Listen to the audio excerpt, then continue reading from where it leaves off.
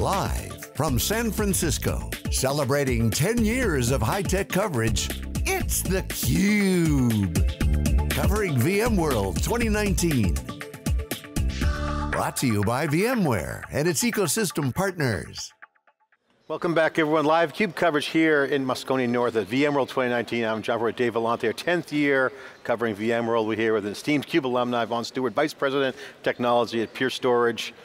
Great to see you. Guys, another year, another privilege to sit down and have a little chat. Another year that VMware doesn't die of something, storage doesn't go away. I mean, every year, containers is going to kill VMware. This is good. VMware's resiliency as virtualization platform is just second to none. It's been well documented, we've been talking about it, because the operational efficiencies of what they've done has been great. You guys are kicking butt in storage, and again, a sector that doesn't go away. You got to put the data somewhere. Yeah. You know, so storage continues to do well. Congratulations. What's the big secret? Thanks. Well, we just shared our Q2 financial results last week. 28% year-on-year growth.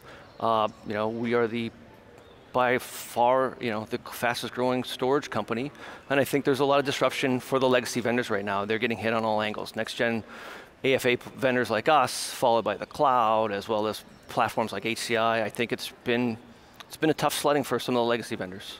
Talk about your relationship with VMware and why that's been so important for Pure, because again, resiliency, operations, at the end of the day, that's where the rubber hits the road, and making developers happy, but operating is the key. Yeah, if you look at, so that's a really good question. If you look at our business, VMware is the #1 platform deployed on top of Pure Storage platforms. And that's probably the case for most of the storage vendors because of their dominant position in the infrastructure. That means, as VMware evolves their product platforms, right, whether it's the Pivotal acquisition, VMware Cloud Foundation, VMware Cloud and AWS, and as that'll expand, right, you have to, as a partner, continue to jointly innovate, sometimes hand in hand, sometimes on parallel paths, to drive value into that market for those customers, or you're not going to make it. And our investments, engineering-wise, are significant. We've had a large number of new capabilities that we've rolled out through the years that are specific to VMware, that are either integrations or enhancements to our platform. We believe through external data points, we are the #1 vVols vendor, which was something that VMware launched about 7, 8 years back, that kind of dipped, but has risen back up.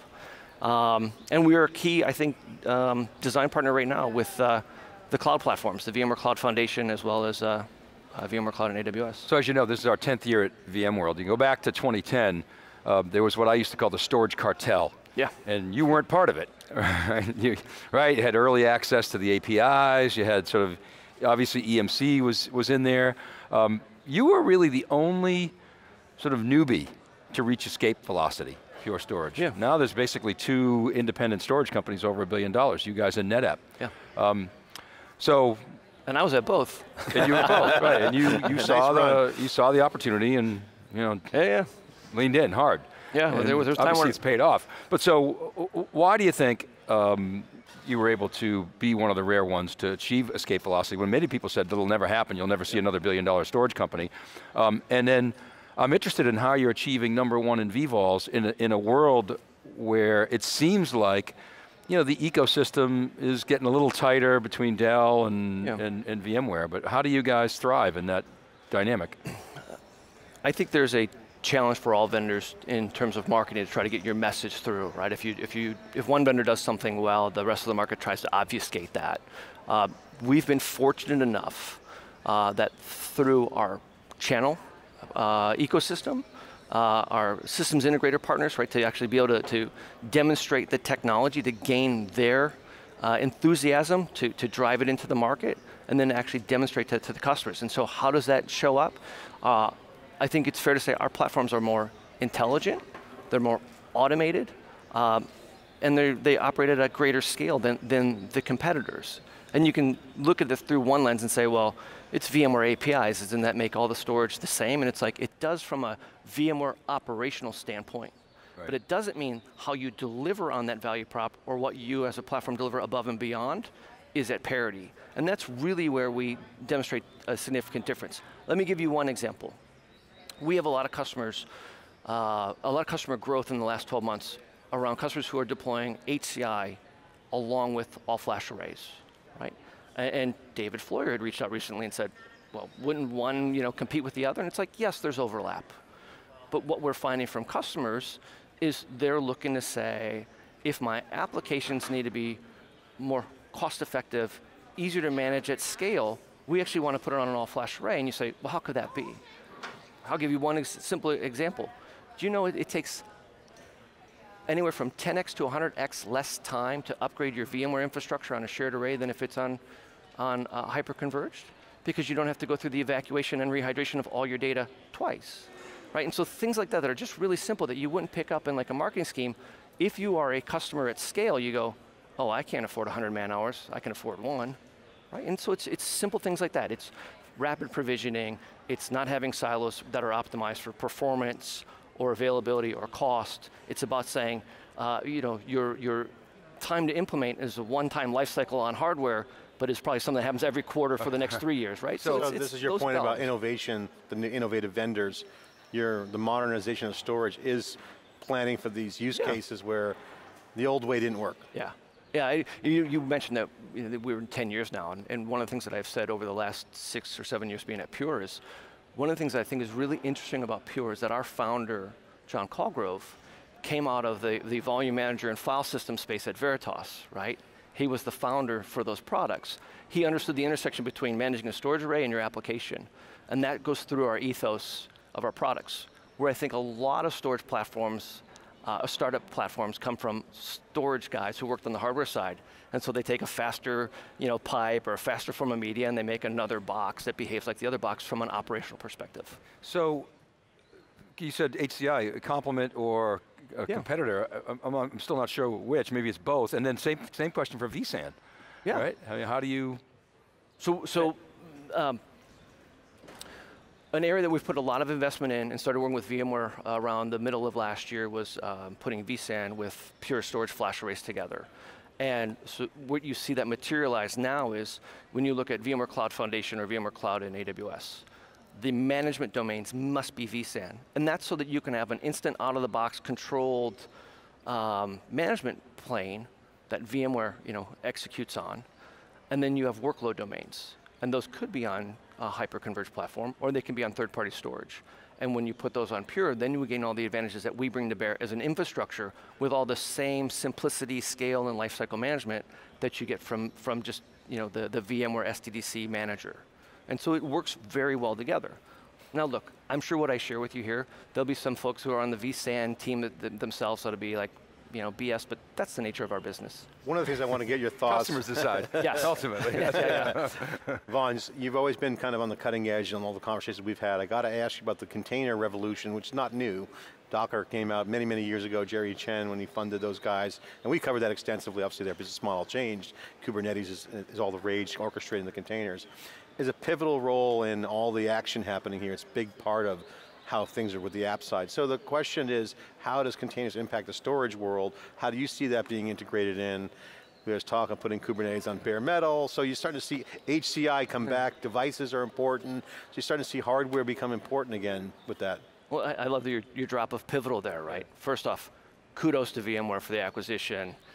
The pivotal guys are exceptional. What they don't have is a lot of customers, but the customers they do have are large customers, right? So we've got a fair amount of pivotal on Pure customers, and they are all at scale. So I think it's a great acquisition for VMware. By far, the most enterprise class form of containers today. And they've always kind of been in the fold, now they're officially in the fold. Yes. Just formalize it. You know. And so now that the roadmap that was shared in terms of what VMware looks to do to integrate containers into the ESXi platform itself, right? It's managing VMs and containers next to each other, that's perfect. In terms of not having customers have to pick or choose between which platform and where you're going to deploy something. Allow them to say you can deploy it on whichever format you want, it runs in the same ecosystem and management, and then that trickles down to, again, your storage layer. So we do a lot of object storage within the container ecosystems today, a lot of high performance objects because the file sizes of instances or applications is much larger than a document file that you or I might create online. So there's a big need around performance in that space, along with, again, management at scale, It's interesting what you're saying about Pivotal, and by the way, I like the acquisition too, because I think it was cheap. Anytime you can pick up a $4 billion asset for $800 million in cash, kind of gets my attention. But Pivotal was struggling in the marketplace. The stock, price never even came close to its IPO. Its spending patterns were down. Do you feel as though the integration with VMware will supercharge Pivotal? I absolutely agree with that. I've had this view that the container ecosystem was really segmented. You had companies that built their products off of containers, so say your Twitter or your Facebook, right? The platform that your customers interact with is all ran by containers. Then you have an enterprise view of containers, which was more kind of classic applications, right? And that would take time for the applications to be deployed. And so what have you seen now from Microsoft, right? SQL can run as a container, right? Oracle can run as a container. As the enterprise apps start to roll over, the enterprise will start to evolve from virtual machines to containers. And so I think the timing's right. That's not to dismiss any of where Pivotal, I think, has built their brand right now, which is helping companies build next-gen platforms. I have to make sure that I don't name drop customers when I'm referencing this, so I had to pull back there. Yeah, I think the time is right. I'm interested in how you guys can further capitalize on containers. And we've been playing around with this notion of data assurance. I mean, containers bring complexity. Yeah. And so, complexity is oftentimes your friend, because you're all about simplifying complexity. But so, how do you capitalize on this container trend in the next 3 to 5 years? Yeah, so you've got storage needs for containers that either tend to be ephemeral or persistent. And I think when containers were originally created, it was always this notion that it'd be ephemeral.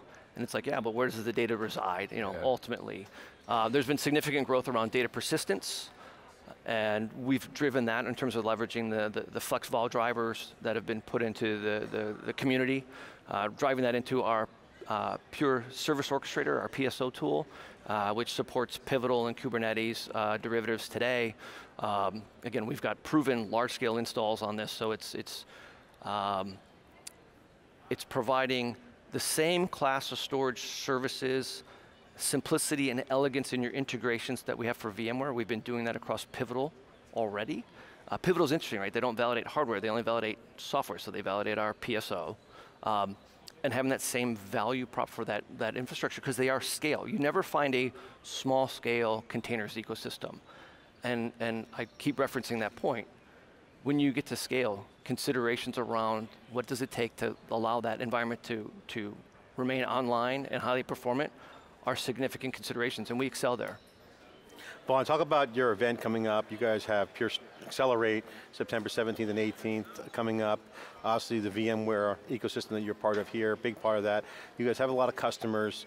I know you can't reveal any news, but what's expected at the show? What can people who are interested in either attending or might be just some of the notable things that might be happening? A lot of orange, we know that. Orange, one. Number two, I know theCUBE's going to be there for 2 days. He'll be there for 2 days. So hopefully you guys will get a load of conversations with both our team, product management, engineering, maybe some of the leadership, but also customers. I think customers are always the best statement you can make about how you're doing in market. I think you will see from us a number of announcements that I am prohibited to share today, but some really big things that we're going to introduce to the market, so you should be excited for that. And just a great showing of our partner, our Alliance ecosystem will be there. Obviously VM will be there in force, as well as Red Hat with their OpenShift. Let me guess, it's going to be a cloudy future for you. It's going to also be very analytical. Splunk's going to be there, Elastic's going to be there, so well, you guys like to do first at these shows. I mean, I don't know if you're first with an all-flash array, but probably one of the first, if not the first. The Evergreen thing ticked off a lot of people. Like, why didn't we think of that? You were first with sort of bundling NVMe in. The whole thing, the announcement you guys made with NVIDIA, that was before anybody else. Your whole cloud play, you like to be first. So we expect another first next month. Hopefully we will deliver, and you're not going to get me to leak anything here. Vaughn, thanks for the insight. Vice President of Technology Alliance, the Pure Storage. I'm John Dave Vellante. Stay with us for more coverage. Robin Matlock, the CMO, is coming on, and of course tomorrow, Michael Dell, Pat Gelsinger, and more great guests, senior vice presidents from VMware, from all different groups. We're going to be asking them all the tough questions here on theCUBE. Thanks for watching.